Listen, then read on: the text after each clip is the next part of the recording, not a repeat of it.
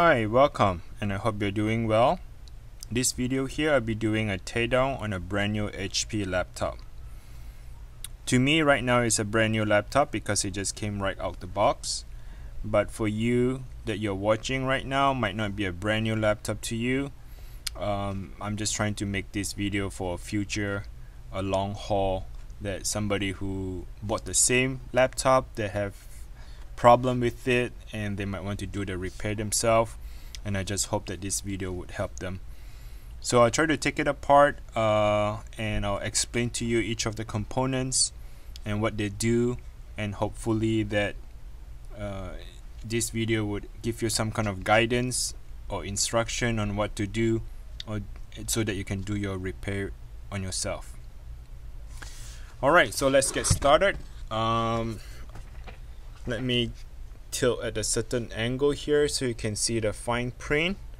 So this laptop is an HP Envy x360. The model for this is 15T-ed000.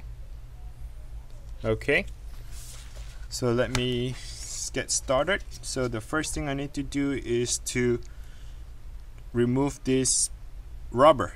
So this rubber here is to stop the computer from sliding away, and you need to remove the rubber to get underneath to remove the screw. A lot of HP laptops have this feature that the rubber is here. So let's go ahead and remove this.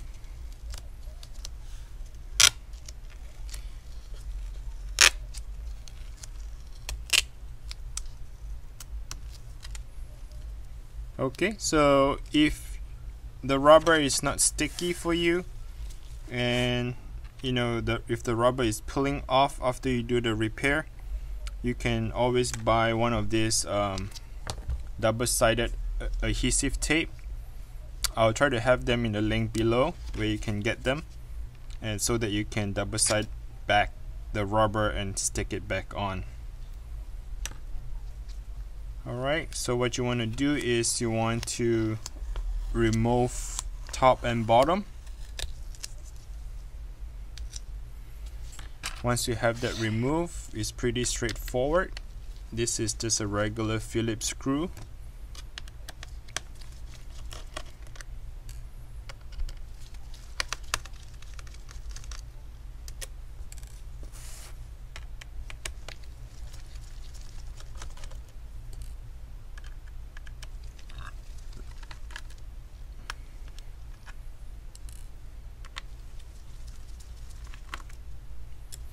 So there's 6 screws on the top, 3 on the left and 3 on the right.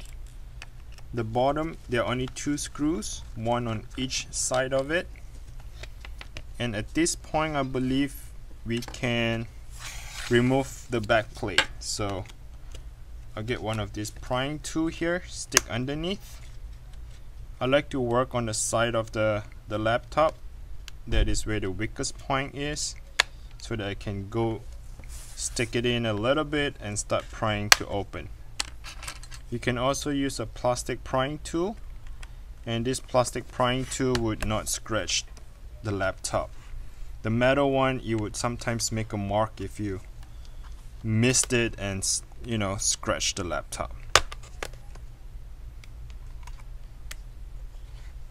So this laptop is a 360, meaning that it would fold all the way to the back and it acts like a tablet. So in other words, this is a touchscreen laptop.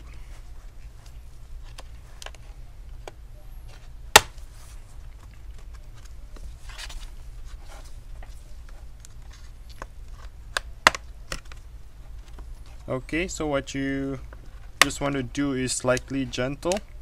Oops, sorry, there's one more screw right in the middle, I missed that. And this screw right here is actually a torque screw, meaning that it runs on a torque T5.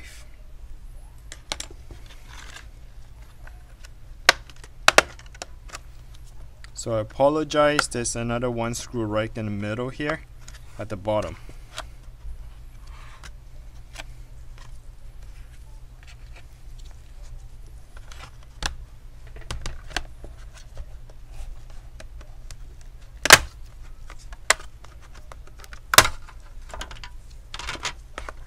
Alright, so I'm able to get the back plate loosened up, and I remove it just like that. Okay, so this is the back plate. Alright, at this point here you would see the battery. So if you want to disconnect the battery, just go ahead and pull this cable.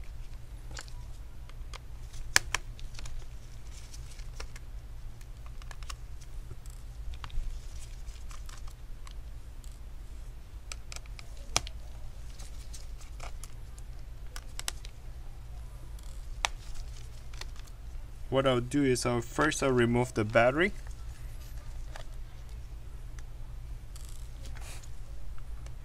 So a good battery, it just flat and flush, you know, there's no bump or swell, there's nothing swollen or anything. That consider a good battery. But if your battery is not holding the charge, and when you take out the back plate and you notice that your battery is like swollen or there's a lump on it, that means it's time for a new battery replacement. Now for this battery right here, if you want to do a replacement, what you can do is you look it up here. The model is BN03XL. Okay, so this is where you can buy the battery. So the next step, if you can see, this is the speaker. The speaker has 2 screws that is holding onto it. So remove the 2 screws. And this speaker here is connected to the top left. Go ahead and slide it open, and that's how you remove the speaker. And this cable here is to connect to the other side of the speaker, right? Okay, so once you remove that, again there are 2 screws. Wow, this computer was never taken apart. Like I said, it's brand new out the box. And you know what I just realized? A strip screw right here. So the person who assembled the speaker, they stripped this screw and they did not bother to fix it. So sorry, I'm not able to remove this screw. It looks like it's totally stripped. But yeah, if you remove the screw, then you can get the speaker out. What I'm going to do is I'm just going to put the cable back on, and the speaker. Oh well, at least you'll see what happened is we make errors, right? So I think the person who assembled the laptop by accident, I don't know, stripped the screw but never bothered to change it out. So nothing is perfect, just so you know. And let's just move on. Okay, we're gonna do I'm going to explain the rest of other stuff here for you. Alright, so as you can see, this is your CPU fan. There's none here on this side, there's only one fan. So if you remove this cable here,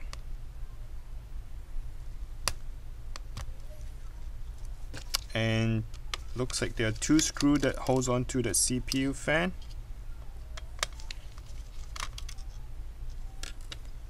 And here you go. So this is the fan replacement if you're planning to replace it. Probably you just got to look it up here, the model number, or maybe on this one here, to find a replacement. And make sure that the fan on the picture that you're gonna try to buy, it has this match where the screws is gonna go back on. Alright, so let's put that on the side. On this metal bracket here, what I can see is already, this is the M.2 drive, meaning that this is going to be your operating system, the Windows. It doesn't have any the laptop, the 2.5-inch hard drive or the SSD drive. So this laptop here, everything is stored under M.2 system. Oh, it looks like it's pretty hard to get out. Let me take a closer look here. It looks like it looks like this bracket is just a cover, so more likely your RAM. Yep, so the RAM is hidden underneath. So this is just a bracket, just a cover to protect the RAM. There's nothing really special, no screw that holds onto it. It's just a, you know, like a clip on, you just push it in and it covers it up. But first you need to somewhat detach this aluminum tape. Alright, so this one here is a DDR4 RAM. If you can see, it runs on 16 gigabyte. No, this might be the 8 gigabytes. It says PC4. So this is a DDR4 RAM. If you want to add additional RAM, you have a secondary slot right here. I think you can do 16/16 or maybe 8 and 8. To install the RAM, you just got to slide it in first at certain angle, right at this angle, and then you're just gonna push it down, and you can hear the two clip lock it on both sides. Here is the M.2 drive, which is all your operating system drive. All your data, all the information is stored in this M.2 drive. This one here is a thermal pad, and it has a bracket that conducts the heat to transfer the heat from the hard drive to this metal here. Okay, to remove this, go ahead and remove the screw, and you can open up the hard drive. Alright, so on this one it says it's a 512 gigabyte, but if you do not have enough storage and you want to upgrade to 1 terabyte, I will have the link in the description below where you can, you know, upgrade to the higher M.2 drive, the SSD. But once you change out the hard drive, it doesn't come with the operating system. So what you need to do is you need to go to Microsoft website to create a bootable installer for Windows 10, and that's how you can reinstall the Windows back onto the new drive. Okay, so for this video I'm not going to show you that because this one is a teardown video. But if you need help to do that Microsoft bootable drive, or you can buy the Windows 10 USB drive, that's when you want to do the Windows installation on yourself. Alright, the next step I'll be doing is, as you can see, this is your keyboard cable, right? This is your touchpad. So if you can remove this, this is your keyboard lighting, I believe. This is your keyboard here, the cable. Probably this is your, I think this is your lighting, the keyboard lighting. This might be the fingerprint login that HP proprietary for this. I think that's what it is. Okay, this is your speaker, we already explained it. Here's your Wi-Fi card. If you have a broken Wi-Fi, if your Wi-Fi is not working, you might want to check your Wi-Fi here. Okay, so let me see, should I continue? Remove the entire motherboard. Let's see, I think I'm just gonna leave it as is. I'm sorry if you expect me to remove the motherboard, but I'll do my best to do the explanation for you. Okay, so this is the heatsink on your laptop. So if you want to apply new thermal paste on your CPU, if it's generate too much of a heat, then you can remove these 4 screws, 1, 2, 3, 4. Okay, once you remove the screw, the heatsink will just come right out, and you use the alcohol wipes, right? Wipe down the thermal paste, the dry one, and then apply a new thermal paste on the heatsink. For this LCD screen, you actually need to disconnect the LCD. Okay, and this is the hinge. Remove the 2 hinges, 2 screws on the hinge. Same thing for this. You remove the 2 hinge and remove this cable, disconnect this cable. This cable here is actually part of the LCD that goes around here. Like I said, this screen here is a 360, so it folds to a tablet. My recommendation to you is do not replace just the screen. So like if you look at the screen here, my recommendation not to repair the screen if you have a cracked screen. If you have a cracked screen, try to look for somebody who sells entirely exact same model that has the screen that is original built in like this. What you want to do is you want to transfer entire screen with the hinge, the whole piece, and do the swap for the replacement. Okay, move on. So if you're talking about a motherboard replacement, the motherboard is this model right here, I believe. So if you look it up, or maybe right here, so this is the model. So look it up and see if you can find a replacement. The motherboard here is entire piece, meaning that from here all the way to this here is one piece together. So what you need to do is like you need to disconnect all these cables, right? Disconnect the Wi-Fi, the LCD, and swap the entire motherboard together. It looks like it's pretty simple process to me. It doesn't seem to be very difficult to do the motherboard replacement. And so for the next thing, if you are planning to change the keyboard, let's say you spill something on the keyboard and your keyboard, some of the keys are not working, and you try to do a replacement. So I'll explain to you. Let me turn it around here. So the keyboard, it doesn't seem to be a separate part. So this is the entire one piece together. Okay, so that means the palm rest, the fingerprint, right, the keyboard are all one piece together. It's not a separate thing. So if you have damage on the keyboard, I'm sorry, that is a bad news for you. You will need to really find an exact replacement part, meaning that you will transfer entire bottom here, change it out with the broken one. What I can see is that the keyboard here is a punch down. You see like there are two little punch down here, the third one here, meaning that the keyboard is built all in one piece together, and then they punch it down. It's not like a separate keyboard where you can remove it. So that is really unfortunate. And yeah, so I think at this point I'm just going to stop the teardown here. Sorry I did not do the whole full teardown for you, but I just feel like when I explain it to you, you would have a good idea on what you need to do or what you can do.